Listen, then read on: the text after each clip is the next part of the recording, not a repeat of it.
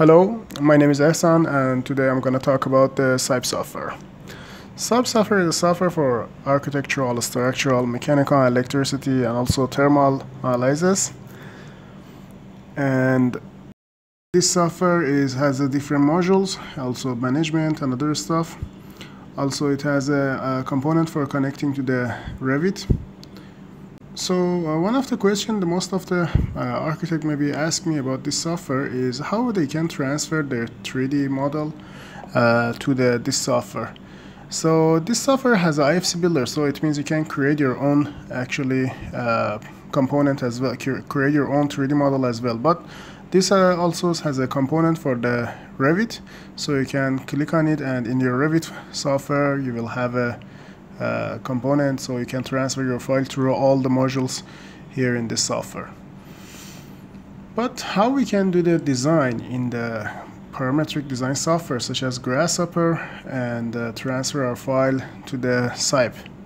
So I'm going to show you one of the easiest way for doing this one. For example, I'm going to create a new file here, and from the add-in module I'm going to click on the Rhino component, so it will connect to my Rhino and Grasshopper.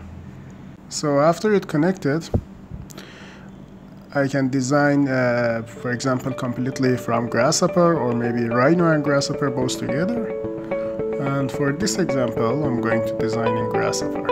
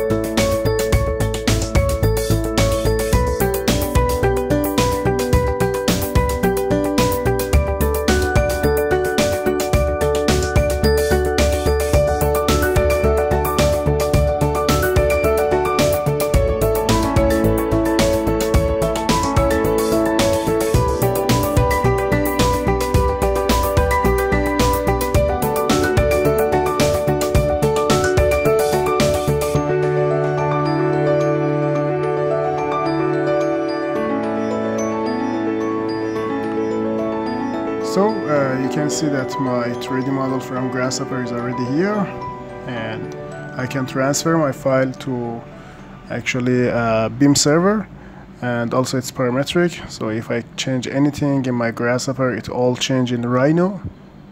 So for example I'm changing the segments or whatever. After that, from add-in I can transfer my file to the BIM server, so I click on the open BIM, and I transfer it to the BIM server.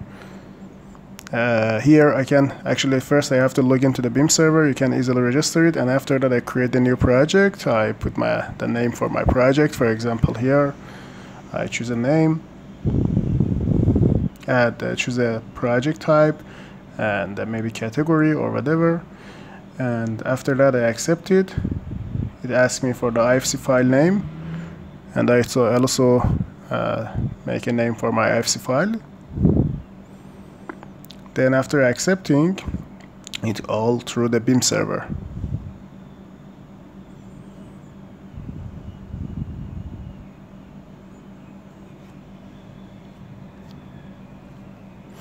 So after it transferred to BIM server, I can use it on different kind of the modules. For example, here I'm going to use the Lux one. The Lux module in Cype, it is for artificial lighting analysis. So I wanted to transfer this file to this module. For the other module, you can also do the same, no different. For here, I create the project for Lux analysis. After that, I import the file from the BIM server. I select my project. They are the project that I have in my BIM server. So I select the one and press next. And it is already importing actually the file from the BIM server.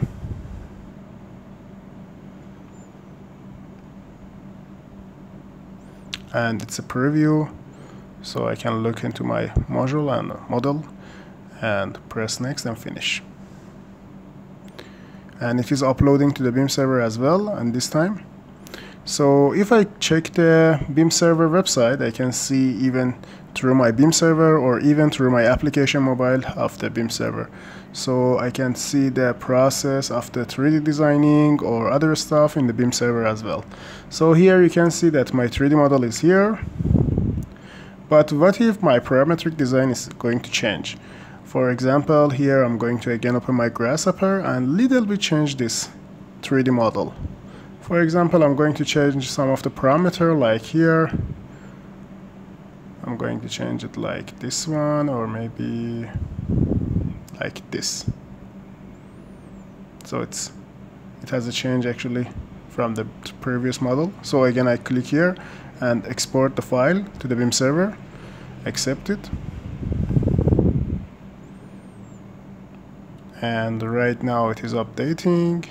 After updating, if I refresh my BIM server, I can see my new model. That has a change.